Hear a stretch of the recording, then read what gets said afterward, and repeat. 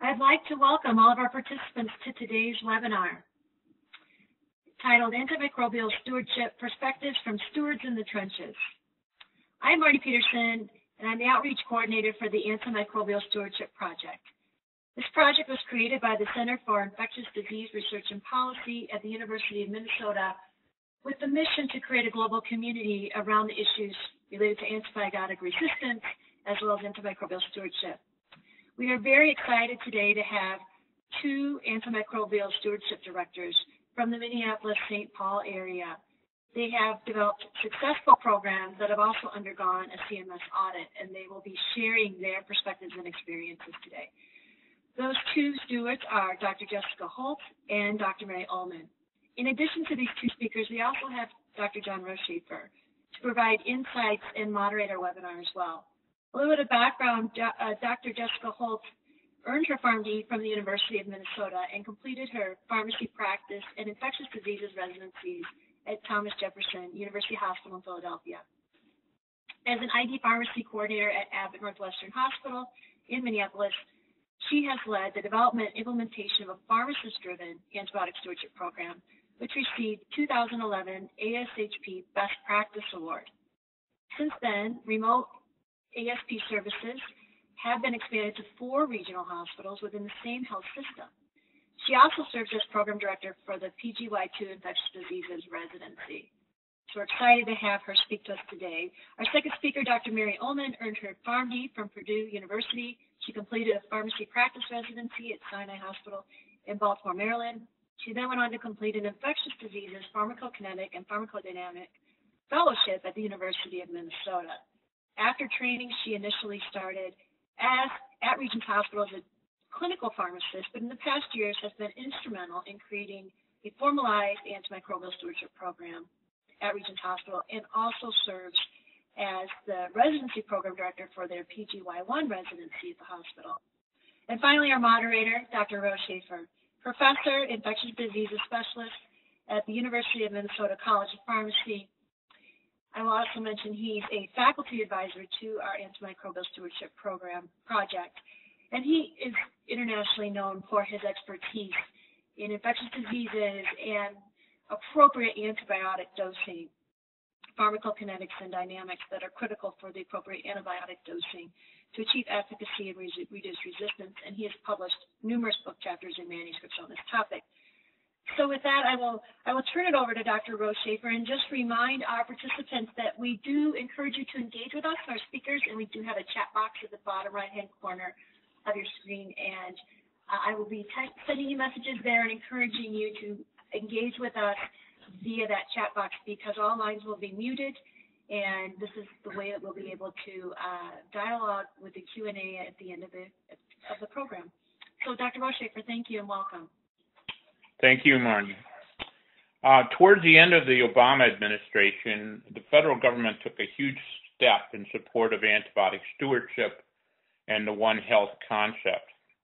The government mandated antibiotic stewardship and incorporated antibiotic stewardship into the hospital accreditation and reimbursement process, which provided a long life to this concept. Today, we're going to hear from 2 tertiary care hospitals and their approach to antibiotic stewardship. But everyone's situation is different, and the trick is to find an acceptable approach in your unique environment. We all need to realize that we control a very small part of a very large problem. The modern antibiotic era is about 100 years old, and bacteria have been here for millennia. Bacteria are natural survivors. They are always working, mutating for a selective advantage, and have rapid doubling times.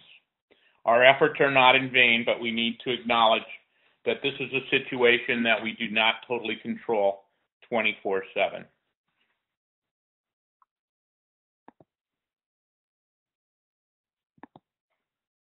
All right, I'll turn it to Jessica then.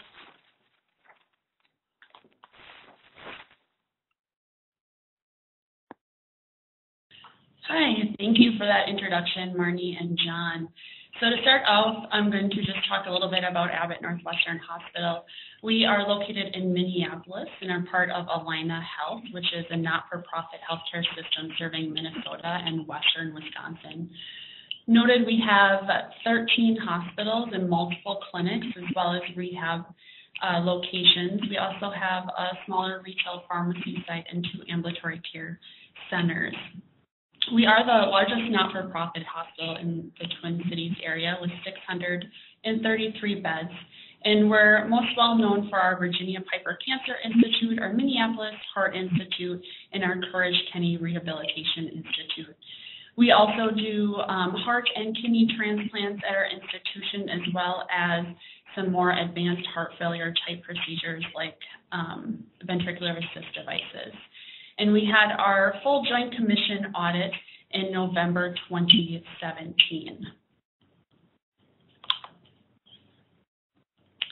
This here is who is on our antibiotic stewardship program. So our team, we are very unique in that it is a pharmacist-driven program. We have multiple private ID groups, so it really is a pharmacy service. We have 2 ID residency-trained pharmacists, as well as a PGY2 ID pharmacy resident. We also utilize our PGY1 pharmacy residents to review patients. We have 5 on site, and then we also have 1 that completes a 4-week rotation remotely at one of our regional sites. We have a cardiology pharmacy resident who does do an elective 4-week stewardship rotation with us as well. And then we take multiple students throughout the year. We have 9 students that come from the University of Minnesota that each do a 5-week block, but we also take other students from other colleges of pharmacy, as well as students from the U of M that are doing acute care. We take them at 1-week blocks. So we have multiple different learners on rotation with us. This is briefly a list of our responsibilities as a stewardship team. So we review all patients at Abbott that are not being followed by an ID physician. We also review 4 of our regional hospitals. So one of them is a 10-bed hospital. The other ones are about a 45-bed hospital. And we review them remotely Monday, Wednesday, and Friday. And then we take curbside questions from providers and staff. And then we also sit on several of the Abbott and Allina ID committees. And we are the primary drivers of a lot of the policies, procedures, order sets, and clinical initiatives around infectious diseases for Allina Health. And then obviously we're also doing the precepting and provider and staff education.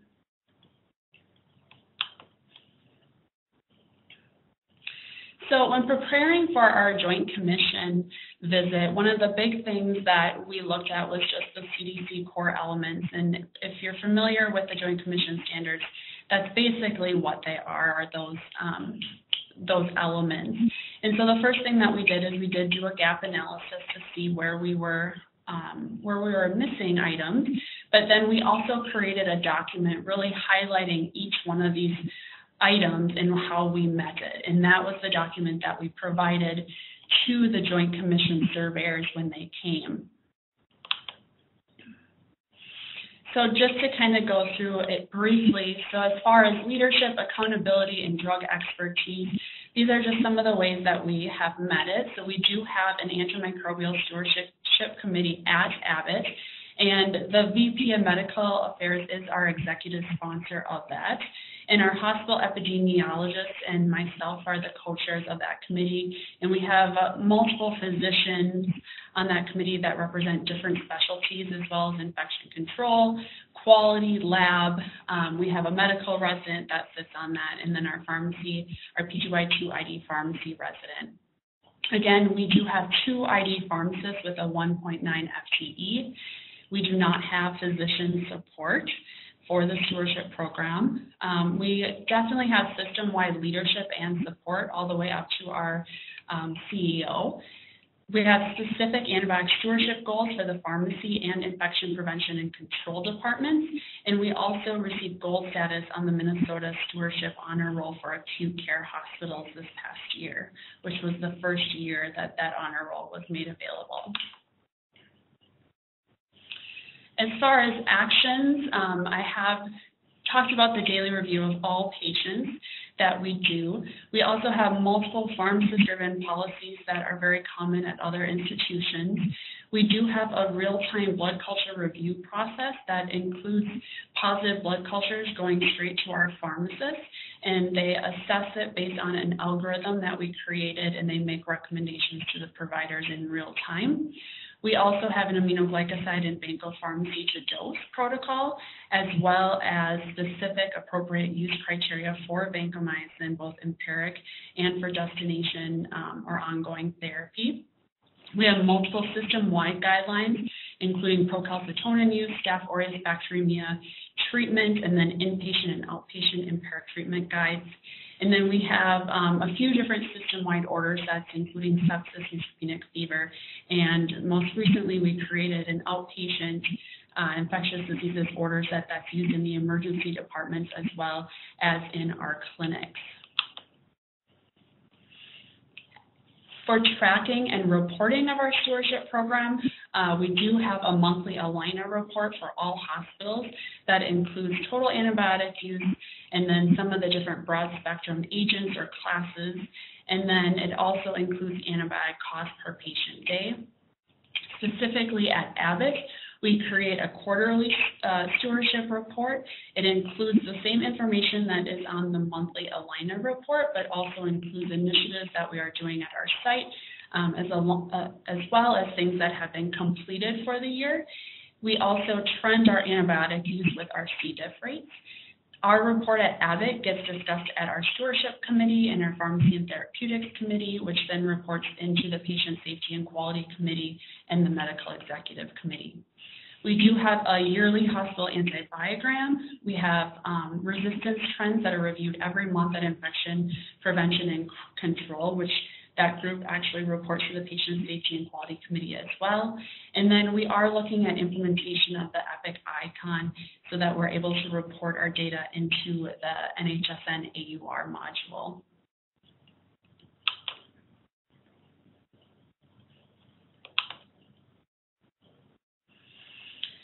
As far as the education piece, so when it comes to the Joint Commission, of note, they did take out the patient education requirement, but we did start on that piece before that requirement was taken out. As far as what we provide, so we do have an Alina Stewardship webpage. That's an internal webpage, and we include on there any recent presentations or clinical pearls that we have done. Also, if there are some free CEs around stewardship, we post them on there for pharmacists and providers. We do require annual education to all employees and to physicians upon credentialing and re-credentialing, and these are just on basic antibiotic stewardship principles. Anytime we have a new initiative or guideline come out, we complete education to providers at Abbott, and depending on what the initiative or guideline is, that education may expand to other sites. And then we do have some patient education on antimicrobial use that's provided in the patient's welcoming packet when they are admitted to the hospital, as well as when they are discharged. So they get that in their after visit summary, and that goes to all patients, not just those that are on antibiotics. And then finally, we also created a video for all of our staff on why appropriate antibiotic use is important. And this video was just a Q&A with one of our infectious diseases physicians within our system. And staff earn credit for that, for their health insurance, when they complete it. So it gives them an incentive to really watch that short video. And then with that, I'm going to hand it over to Mary to talk about Regions Hospital. All right, thank you. So I'm going to talk a little bit about Regions and tell you a little bit about our program. So Regions Hospital is a part of Health Partners, which is a nonprofit healthcare system serving Minnesota and western Wisconsin. We are comprised of 6, soon to be 7 hospitals, as well as many primary care clinics. And a unique thing about Health Partners is that it's an insurance plan. So provides a little bit of different incentives for what we decide to work on. Regents Hospital specifically is the largest hospital on the east side of the metro with 454 beds. We are a level 1 trauma center for adults and pediatrics. We're also a nationally recognized burn center, and also known for being the Minnesota's first comprehensive stroke center, as well as having a large mental health unit with 100 beds. Additionally, we are a Medicare disproportionate share hospital, so we get a lot of those types of patients in our population that may provide different comparisons as opposed to other hospitals. So our antimicrobial stewardship program didn't start until October 2016. We did a 3-month pilot of our program in early 2016, and based on that progress, as well as the impending Joint Commission survey that would come a year later, we started in October 2016.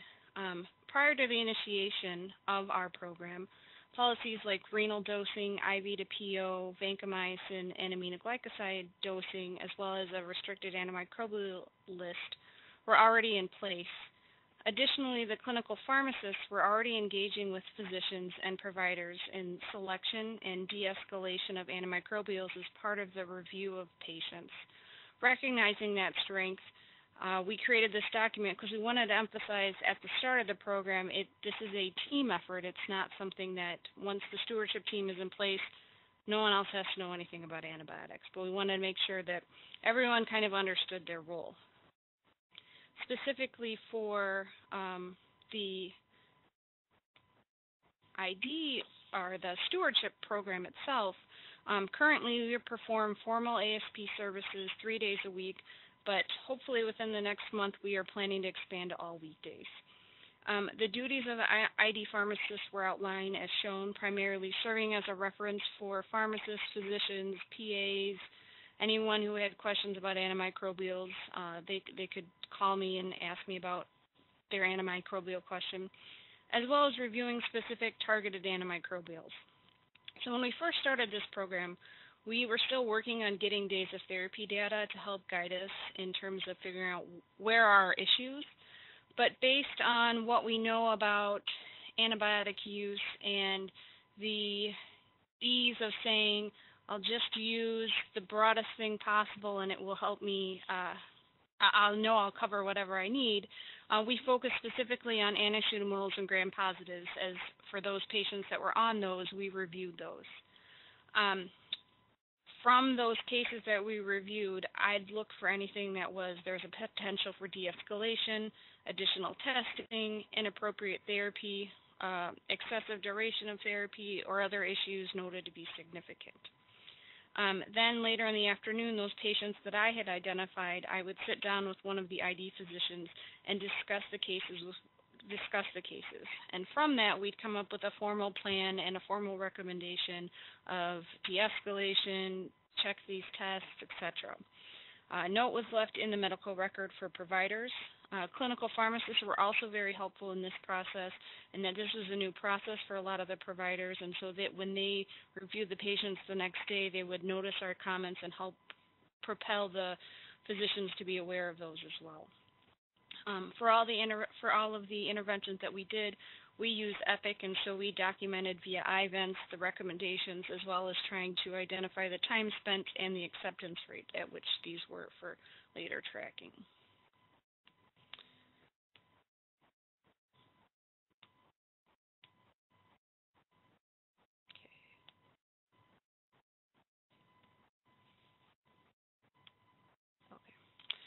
Other responsibilities that we got involved in was we had an antimicrobial subcommittee of the PNT, and we renamed that the Antimicrobial Stewardship Committee, and functions similarly the same. As you remember, I said we had 6 hospitals in our organization when we first started looking at antimicrobial stewardship, and because of that, they wanted to make sure that there was another hospital that was undergoing Joint Commission survey earlier in 2016. They wanted to make sure, or early 2017, I apologize.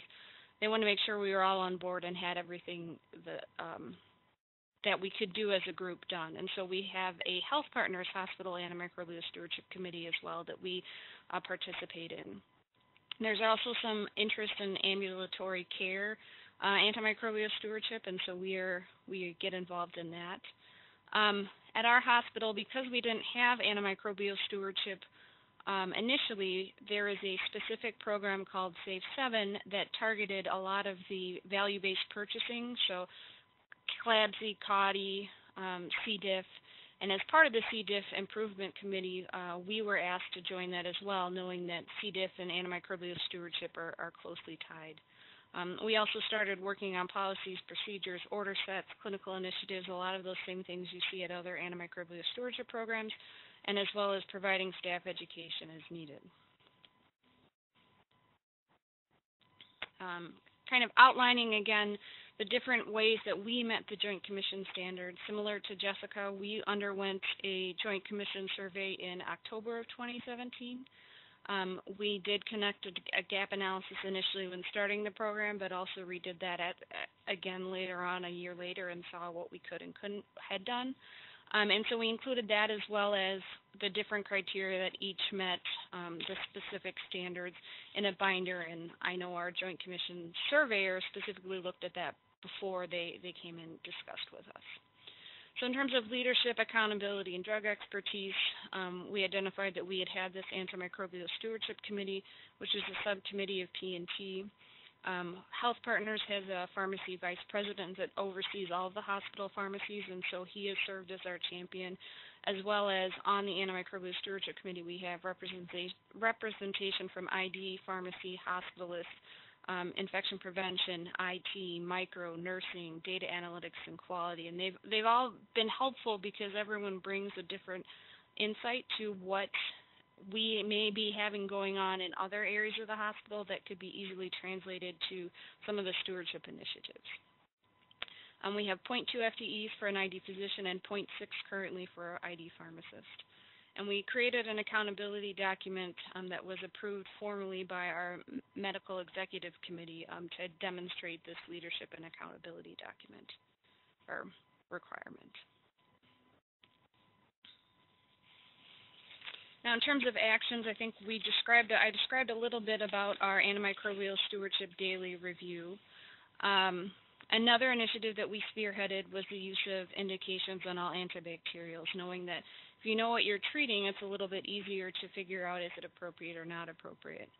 Since we share the same EPIC throughout all 6 hospitals, this was something that we actually worked together as a group to all formally endorse this so that it would make it easier on our IT professionals in terms of making sure each hospital didn't have a special case. So we worked on coming up with a group of about 20 to 25 indications that seemed appropriate and were reasonable throughout all the hospitals. We also are currently still undergoing an ongoing discussion of antibiotic timeout, knowing that that's been identified specifically in the Joint Commission document as a possibility. One of the big challenges we have is that we have 2 larger hospitals and then 4 smaller critical access hospitals, and so knowing that the way that we operate may be a little bit different from the way they operate, and so a one-size-fits-all may not actually be what we need to use.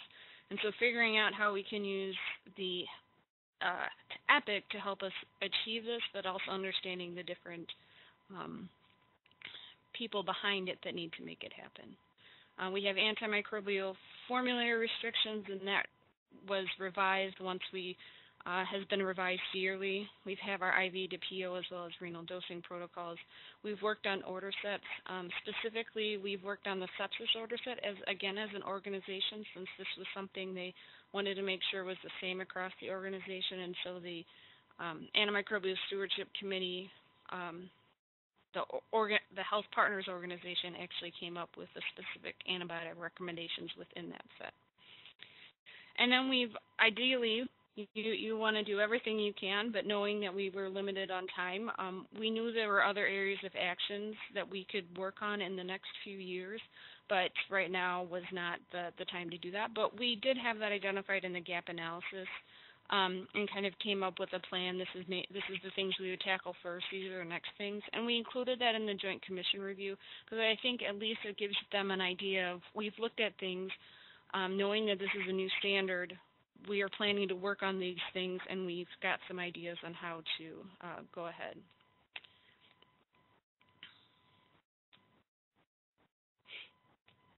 As far as tracking and reporting, we do things very similar to what Jessica has done.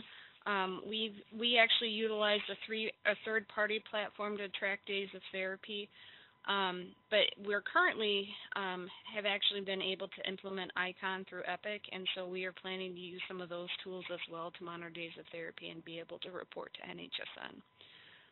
Prior to the start of our program, Micro has created a yearly antibiogram, and so they have graciously continued that process as well as monitoring resistance trends. And then these are shared with Antimicrobial Stewardship Committee, the Antimicrobial Stewardship Committee, as well as different hospital executives in various meetings. We've gotten asked to talk at P&T. We've asked at the Safe 7 Initiative Committee that is focused on specific things in value-based purchasing. And we plan to do that on a quarterly versus yearly basis within that P&T committee, depending on ability to present that data as well as just timing. Specifically for staff education, we worked on this again as an organization, being able to kind of pool our resources. And we created an online training module specifically for, as I like to term it, anyone who touches an antimicrobial should get some antibiotic about, or should get education about antibiotics. We tried to focus on, specifically in the initial one, current drug-resistant issues, why stewardship is important, and a few pearls in areas like asymptomatic bacteria, wound cultures, and viral respiratory illnesses. We had the same intent for content, regardless of whether you were a physician or provider or pharmacist, if you worked in the lab staff, or you were nursing, but we adjusted some of the things based on input from some of those people that helped create the document in terms of what was most relevant. And then again, I know that patient education isn't included in Joint Commission, but that was something we had worked on, and while it's not included, I think it's still important as we think about the impact everyone can have on antimicrobial stewardship.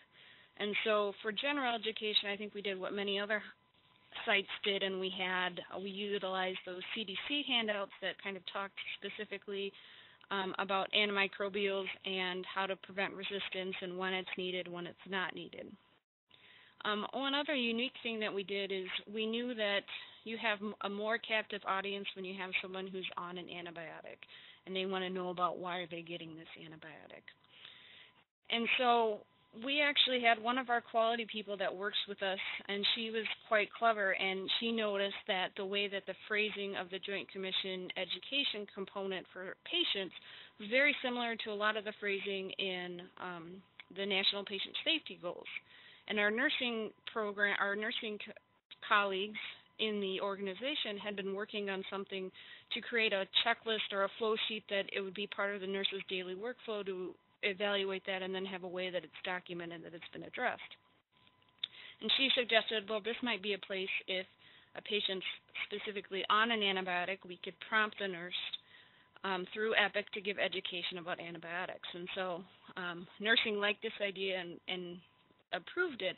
And so now our education, our EPIC will prompt the nurse to talk about antibiotics, specifically in just 3 simple things: what they're using it for, what are some side effects they can think about, and then specifically that, you know, you should complete this entire regimen unless you're specifically discussed with the physician and that's not what they want you to do. And I think with that, I will turn it back over to John. Well, anytime you get involved in antibiotic stewardship, as Mary and Jessica are kind of pointing out, it's all about the data, and you're collecting lots of data all throughout the year, and then you're comparing yourself to previous years, and you're doing trend analysis. So you kind of get to a point where what do you need to measure, how often do you need to measure it, and what's the metric you want to use to measure it with. And I think we'll find that technology is our best friend. The last thing you want to do is manually collect, manually interpret this information. These are ideal situations for computers, and there's commercial software. I'm sure that what's out there now and what's going to come in the future will be better and better. Besides measuring antibody consumption, benchmarking prescribers, I think, is a task that's always very interesting, especially if you can group them into internal medicine or surgery or critical care. And if people see how their antibody prescribing compares to other physicians in the same group that are generating essentially the same outcomes, that can change behavior quickly. The other things that we're always interested in is bacterial identification from year to year. How many E. coli, how many staph, how many MRSAs do we have, susceptibility to other antibiotics. And these are all tasks that will ideally be suited to electronic means. And it's not something that you want to do. It's just going to take too much of your time. And so anything we can do to find ways to speed that process along is certainly something that needs to be considered and implemented as soon as possible. And we'll move on here then.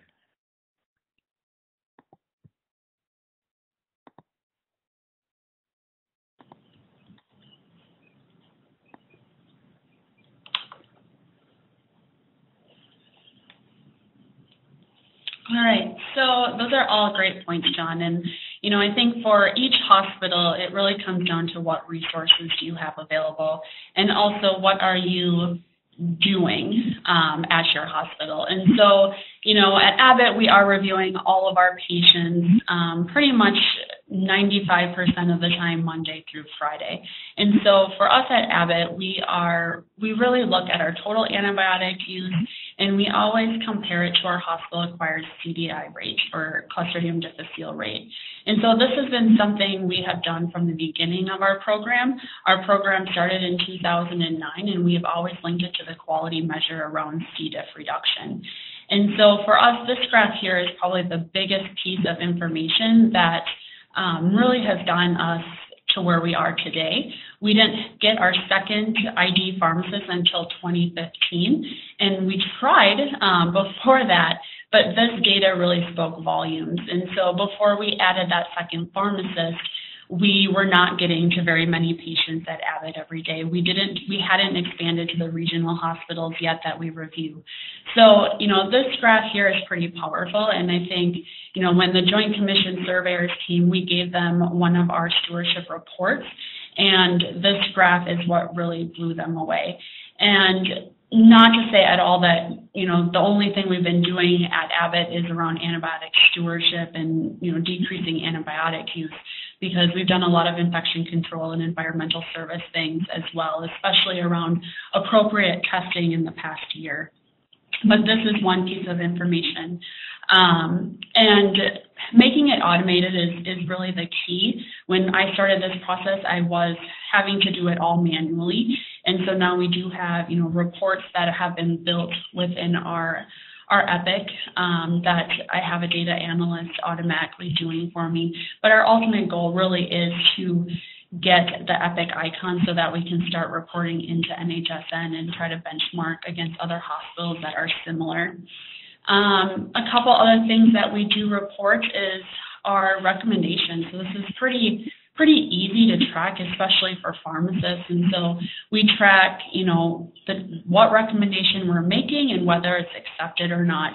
And you can see that our biggest recommendation really is around discontinuing and assessing duration of therapy. And our acceptance rate on these is pretty high. It's always been mid to upper 80%. And that's very similar to the literature for ID physicians making recommendations to attending providers. So I think this also speaks volumes to providers that not only are we making a lot of recommendations, but they're also accepting them. And our recommendations that we track are not things that are done automatically per protocol. So if we do a renal adjustment based on a policy that we have, we do not include that as one of our recommendations. So these are recommendations that a provider has to accept.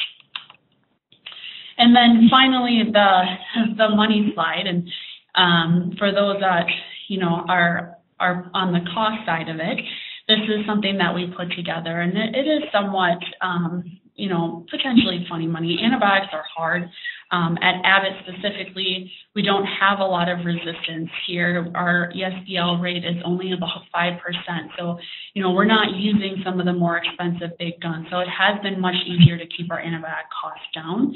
But this here goes to show you kind of the green line there is the cost that we have based on our days of therapy report. And if we had done nothing with a 2% inflation, the blue line shows you that. So, adding up the difference in each one of those years really equates to large dollar amounts. So, and with that, I'll hand it back over to Mary to talk about kind of what they're doing at Regions for measurements. Yeah, and very similar to Jessica, we evaluate days of therapy trends and intervention rates and acceptance and resistance. But one of the slides I wanted to share here was this is what we had presented to our senior leadership to impress upon the successes of our programs. And I think that's an important thing when you're thinking about data as well, is who is the end user. I think in the antimicrobial stewardship world, everyone knows what DOTs are, understands what they are, and intuitively knows that if you decrease days of therapy, you're probably going to impact, C. diff, resistance, lots of those things.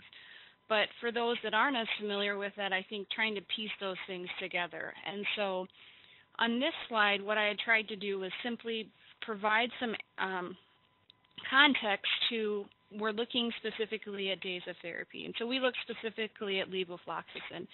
And so this was a report, and then I added the specific shading where the purple was our pilot period, and you can see there was a significant decline. And then we waited a little bit, quarter 2 and quarter 3, and then we restarted our antimicrobial stewardship formal program. And so you can see there's a significant impact into levofloxacin days of therapy. One of the other things we tied it to, similar to Jessica, is C. diff. And so because of our C. diff cases that we had, our program was involved in our C. diff review cases. And so every patient that got a hospital-acquired C. diff case was reviewed by the ID physician, a nurse, infection prevention, housekeeping, and pharmacy. And so we go through and identify potential points for issues. I specifically looked at, were they on antibiotics? Were they on laxatives? Were they on a PPI? And kind of went through those. And so then we would meet as a group and identify and look at what seemed to be the main cause. And so it was a group decision. It wasn't just one person deciding that, was it a housekeeping issue? Was it an antibiotic issue? Was it they tested when they shouldn't have? And so we actually were able to identify or qualify or quantify the number of C. diff cases that happened due to antibiotic use, or there was an improvement for antibiotic opportunity. There was an opportunity for an antibiotic improvement in 15 of 37 cases prior to when we started doing our formal program, versus 7 out of 50 when we did after our program started. And so this is a larger time frame, a larger amount, and yet we had less cases. And this is ultimately what actually led to the ability for us to go to 5 days a week in the next month. And so I think understanding how the end user, maybe some of the people that are going to be kind of pushing or controlling the purse strings, being able to speak some to their language, I think helps them identify, yes, it's important, and this is why it's important, not only quality-wise, but there may be some financial benefit too. I think we'll turn it back over to John. Okay.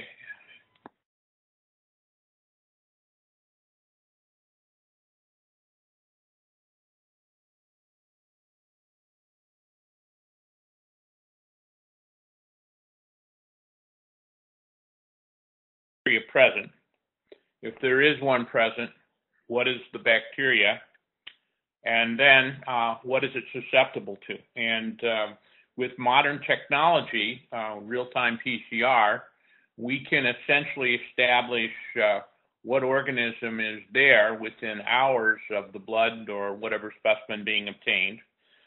With real-time PCR, we can get an idea of what the likely susceptibilities are, and we can identify optimal antibiotic therapy. And that, of course, is something that's not taken place in the past. But we obviously have to make sure that whatever we're using, the measurement, it has to be timely and it has to be reliable. And if it's timely and reliable, I think you can get the prescribers to buy into it.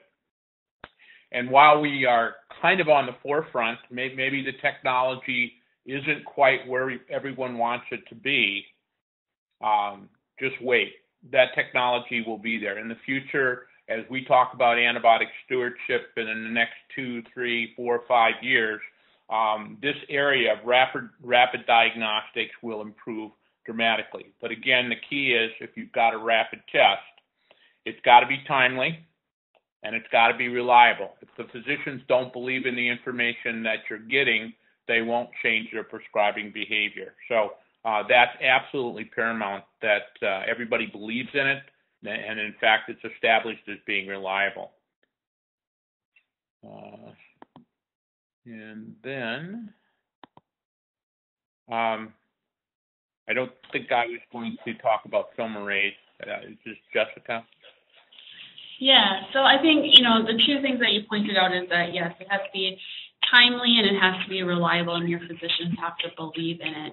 And with a lot of these rapid diagnostics, the big thing is going to be for someone to provide education to the providers on the test. That's definitely one thing that we've ran into at our institution.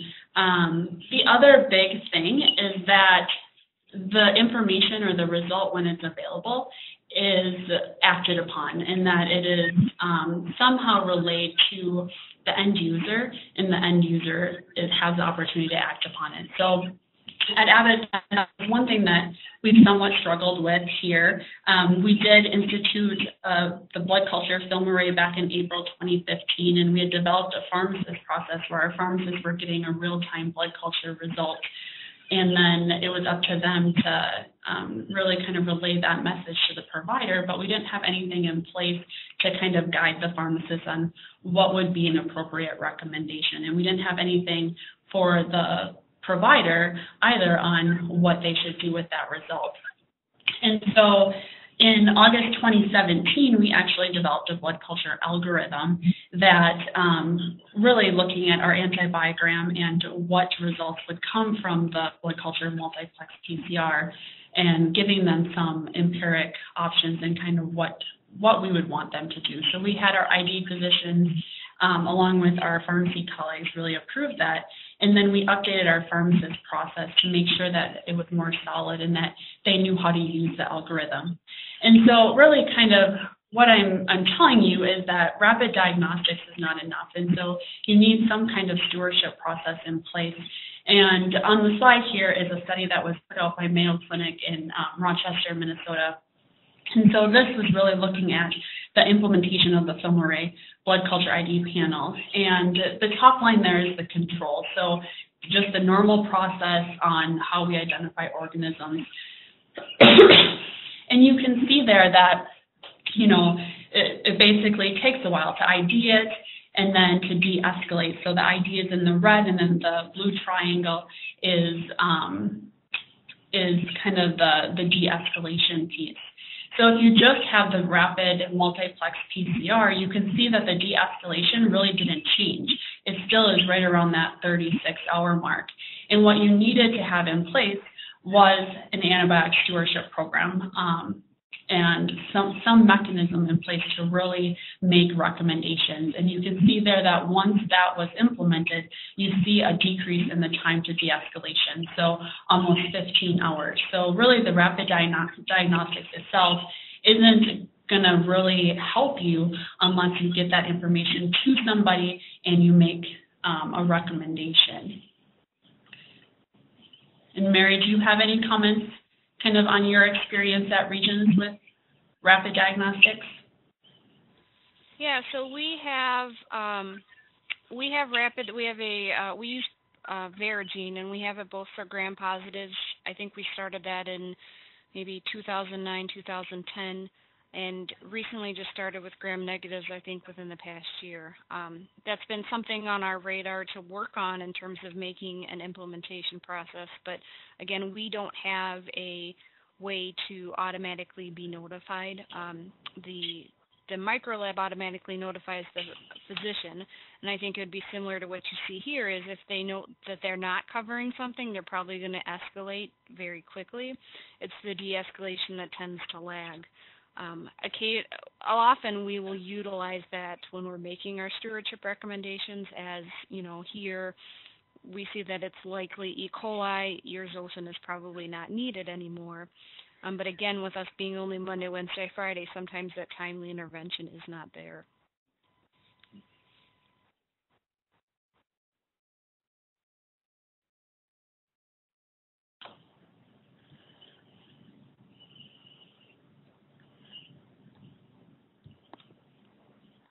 John, do you want to move to the next slide? Okay.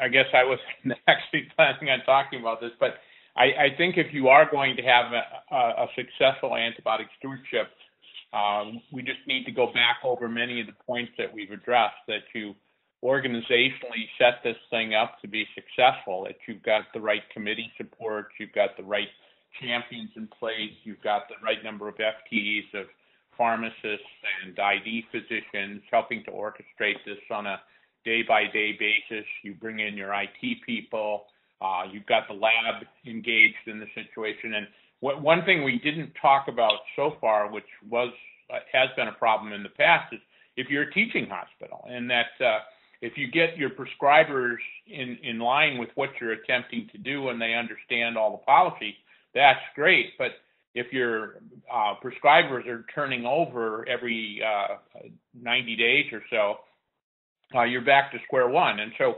to keep your program going in a teaching hospital is a particular challenge in comparison to where you've got basically a closed shop, and you kind of get to educate the prescribers once and then just kind of keep them in tune with what's going on. But you've got to have the right champions in the institution. You've got to have physicians that are supporting this. You have to have administrators that are supporting this. And then you've got to keep feeding the data back to people so that they understand the value of this program, about treating people with the right antibiotics at the right time, trying to be cost effective in what you're doing, limiting adverse events like Clostridium difficile.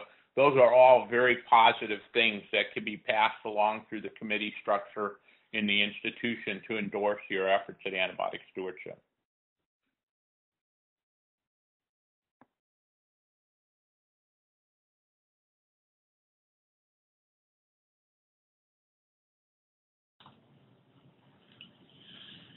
Yeah, so I think, those are all great things to really make sure that your program is successful. And, here are just some other tips that pretty much John has gone through, most of them.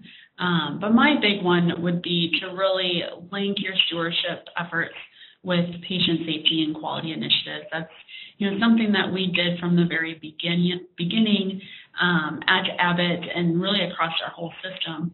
And I think that link to patient safety and quality is what has really made us successful.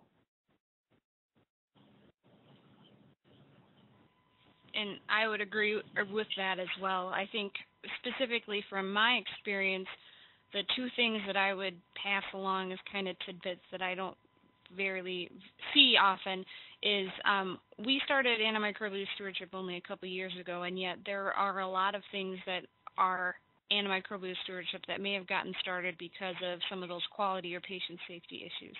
And so I think if you're already there, it's sometimes easier to know what's going on, but if you're going into a new institution being asked to start this, I would say make sure you talk to a lot of people and ask them about, what are you guys doing about C. diff? What are you doing about CODI?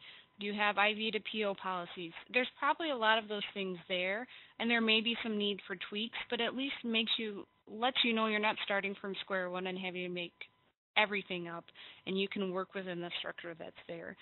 And again, I would echo the fact that get to know your executives and make them your champions.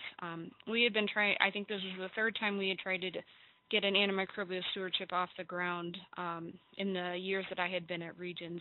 And I think besides the Joint Commission deadline coming, as well as I think reaching out to the senior leaders at our institution and multiple ones and helping them understand what antimicrobial stewardship is, why it's important to them, and letting them be your advocates instead of you tooting your own horn.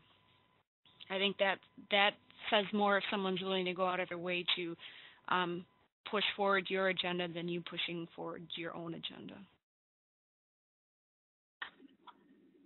Mary and Jessica, I want to thank you so much for sharing your insights. You're definitely leaders in the field, and I think that you've offered a lot of information that can be very helpful. We had some questions prepared, but we've also had a number of questions come in via the chat box from participants, and I would like to address some of those, if you guys would be open to that. And John, I don't know if you could see them, starting with question 1. And I'll start it off, and then John, you go ahead and you can go forward with some of the other questions. But it's about describing your hospital's emergency department and outpatient clinics, and how are each of you addressing the need for antimicrobial stewardship in those settings? Maybe Jessica, you could go first. Yeah. So, I think this is at least at Abbott, our next step for stewardship is addressing the outpatient stuff. And it's hard, especially across a big system when you have many clinics. And so the first thing that we have really done is we do have a statement from our chief medical officer for the whole system stating, that the leadership at Allina Health supports the antibiotic stewardship. And I think that's the first step. The other things that we've done is I touched a little bit about creating outpatient antibiotic reference guides. And so this guide really has kind of your top infectious disease states that you may see. And we use our antibiogram. We have an outpatient antibiogram. So we use that, and we use guidelines that are out there. Some obviously are outdated, but we also use the ID physicians across our system to create those guidelines. And having the guideline alone obviously is not enough, because you have to try to get it to people and have them use it. So we went a step further, and we created order sets for our EDs. We have an ED provider who is the medical director for the sepsis work across our system, and she is very vocal and very supportive for stewardship efforts. And so she has really, she sees patients both at Abbott and actually United, which is our other major big metro hospital. And so she has really advocated for those order sets. And basically, they're discharge order sets, and so the provider can go in, and if they want to treat for UTI, their antibiotics are right there with dosing, duration. There's a first line, a second line option in there as well. So that has been, I think, very helpful. We just implemented those order sets at the beginning of this year, so we're anxious to see kind of how many times they're being used and what the provider feedback is.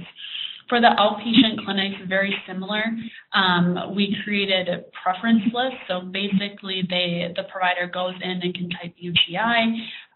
If it's a pediatric patient, they have separate options. And then if it's an adult patient, and again, the first line, second line antibiotics come up along with duration. And so that really has been our first step. I'm anxious to kind of see what other sites are doing around outpatient, because it definitely is a huge one to tackle. Yeah, I would say from our health partners' perspective, there had been some work going on, and they had worked specifically on avoiding treating asymptomatic bacteria as well as simple UTIs. And so through that group, we created a smart set, or a small order set for outpatient providers these are the recommended antibiotics for a UTI, and de-emphasizing fluoroquinolone usage for that based on antibiogram data available. The other thing our antimicrobial stewardship ambulatory side patient care group has worked on is identifying that antibiotic allergies is something that, or working in a process for identifying antibiotic allergies and which ones are appropriate or not. I feel like as in-house, sometimes it's not as easy to identify what the issue is, but you know that some of these are not real allergies, and it limits the amount of antibiotics you can use based on that specific allergy that's listed. And so it was a process that if they have a penicillin allergy, there's a more defined process for all outpatient providers that they can easily refer someone for skin testing. Now, it's a different approach in inpatient that we still haven't figured out, but at least provide some of our outpatient providers the ability to understand when should I test a patient and how do I even go about this, or how do I refer them to allergy for that specific request. Thank you. John, do you have a particular question from the participants that you'd like the speakers to address? We could just go over some of these questions to the future here, and I'll just make my comments on them, and anybody else that wants to join in is more than welcome. There's no question there's a bit of a disparity in terms of how people will look at small hospitals as opposed to tertiary care institutions, mainly what you've heard about today. It's obvious that the government's going to have to make some concessions to these small hospitals, but they're probably going to hold critical care hospitals' feet to the fire in terms of having much more sophisticated antibiotic stewardship programs. Antibiotic flashpoints or resistance flashpoints, we haven't reached that point yet, but I could certainly see a time down the road here that if your rate of carbapenemase producing gram-negatives reaches a certain point, you're going to be encouraged to use different antibiotics, probably empirically, until you know the susceptibilities and the like. I don't know that that's going to happen. I don't know that CMS will set those resistant flashpoints, but it's certainly something possible down the road. One of my great fears with antibiotic stewardship is that it could be a source of unfunded federal mandates, and antibiotic stewardship programs are very expensive. If you've got, say, a quarter time of a ID physician and maybe a FT of a pharmacist, and with the decision support system, your cost could probably be approaching $200,000, $300,000 a year pretty easily. And if all of a sudden they want you educating patients in the emergency room, something that requires real time of one of your staff people, that could be a very expensive unfunded mandate from the federal government. So I would be very cautious in the future in terms of what the government might require us to do in terms of antibiotic stewardship. Another interesting thing is, how do you decide how many pharmacists is enough and how many ID physicians is enough? And it would seem as though you could put together a metric that, given the number of outpatient visits, inpatient visits that you have, you could probably come up with some ballpark metric of approximately how many pharmacists you need, how many physicians that you need, or what part of a physician or a pharmacist you need to properly staff one of these programs. Another thing is benchmarking individual prescribers. I've seen data on this where a group of critical care physicians, not a very large group, about 10 critical care physicians, was benchmarked for their antimicrobial prescribing for a year. And interestingly enough, there was about a threefold variability among the group.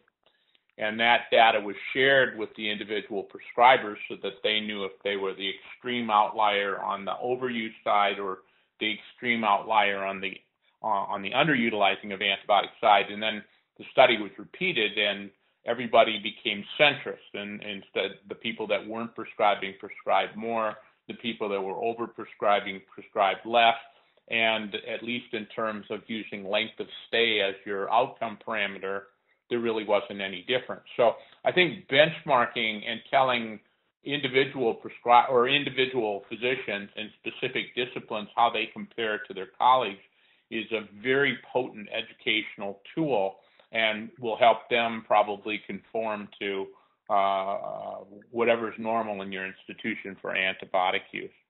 And then I think we've already talked about automating metrics, that there are so many things that we need to follow, and it's ridiculous that someone manually sit down and try and determine those things. We can mine these databases that are generated by Epic or whatnot, and find sophisticated ways to generate that information with the minimum amount of personnel time. Did we have other questions? Thank you, John. Yes.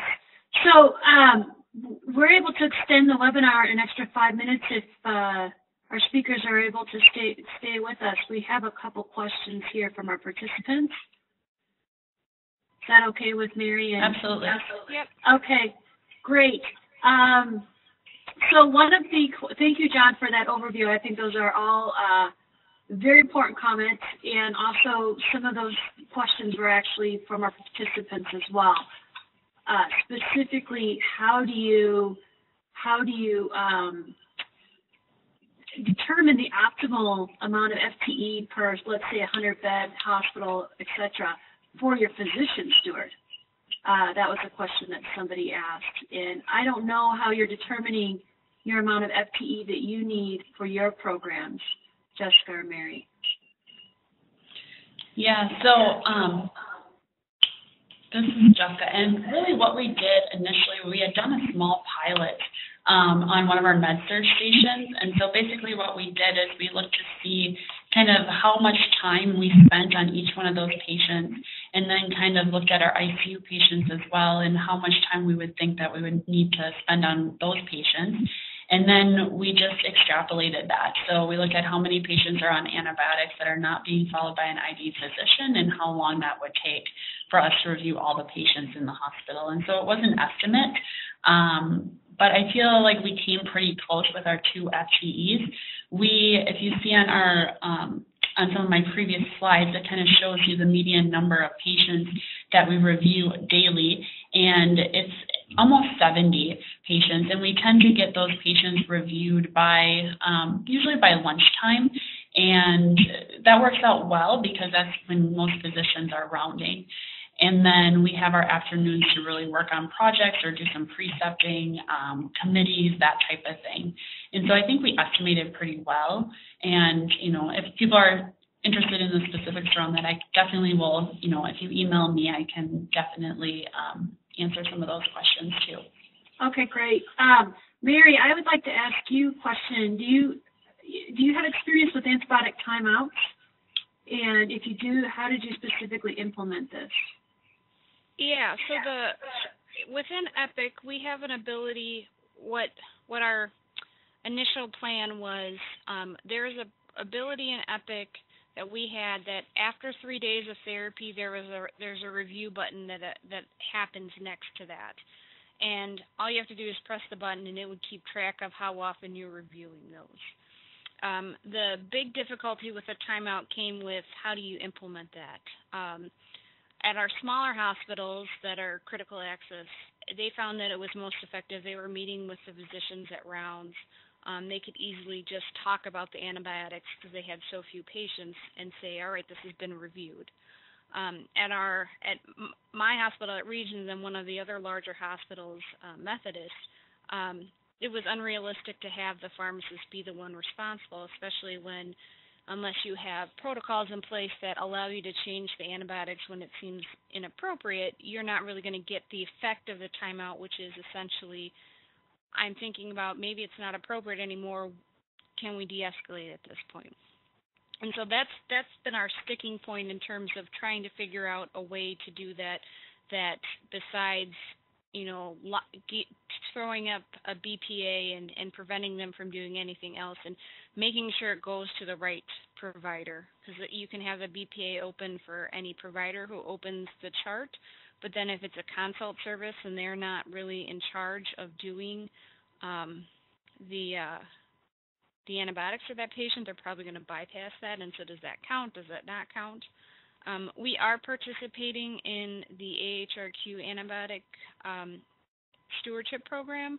this year, and so we are working on a small team, but maybe we're hoping to come up with some ways to better identify how a timeout would work within our specific facility and what maybe are some ways we can do that. I think other people have seen successes with maybe having the nurse being the one prompt the timeout. I think the biggest thing is understanding where the biggest opportunity is at your specific institution to have a timeout and what's going to work within your institution. I think each place is going to find it a little bit different based on their staffing in physicians, pharmacists, nursing, as well as just their workflow. I hope that answered the question. It does. Thank you, Mary.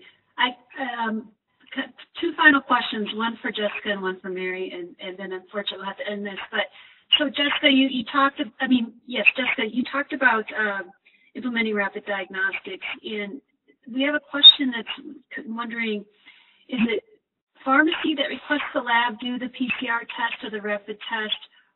Did it come from the physicians or the antimicrobial stewardship team? So I guess what's the genesis for wanting to implement some of these rapid diagnostic tools? Yeah, so it really came from, I guess, the lab. It obviously increases their time in the lab, but really all the blood cultures, if they're positive, get run on the PCR. So basically, if it's a positive blood culture, they'll run it on the multiplex PCR. So it really did come from lab. As far as kind of developing a process, that came from our antibiotic stewardship team. So once they decided they were going to purchase the PCR testing. Okay, great. Final question to Mary. How do you get your physicians to use your order sets? I guess I could win $1 million if I know that, but I know we've looked specifically at our order sets, and that's what's been touted by our physicians, that's what works the best. But I know when they've looked at sepsis order set usage, it's only about 20%. So I don't know that there's an ideal way to make them use the order sets unless you force them to. I know our specific ID physician, who's our AMS champion, actually would prefer to have more guideline-based, where you have you may prompt someone based on what they're trying to treat towards a set so that you're able to get all the different types of criteria. So I know our sepsis order set, everyone who comes in the door seems to have sepsis if they have one SIRS criteria. And our order set is specifically for septic shock and severe sepsis. So I think not only do you want to see how they use order sets, but if they're using appropriately. And I think that's still an area for us to work on. Do you report back to them? Are you able to get the data back to the physicians, the prescribers, that they're either not using the order sets or are working within your guidelines? I think for the sepsis order sets, they specifically do. We have a specific sepsis order set committee, just knowing that there's a lot of funding related to, are they getting antibiotics, are we doing the things in time, and so they do a lot of measurement. So I think they share that some with the physicians, but that's all I know. In terms of criteria or looking at what physicians do, that's kind of been the other $1 million question. We've been working on that, and still something we're investigating, but that's been asked a lot of by our physicians in terms of how do they compare to their peers. Okay. Well, thank you. Well, we're out of time. We're actually a little bit over time, but that we really appreciate your input, Mary and Jessica and John as well. I want to thank you a lot for your time today. And then really to our participants for joining us and the great questions. I apologize that I think there were a few we didn't get to, but perhaps we can have our speakers follow up with those questions, and we can make that available via our website at the end. Just a reminder that our antimicrobial stewardship webinars are all recorded and are posted to our website, and so this one will be available within the next day or so. And thank you, everyone, for your continued support of our project. Have a good day.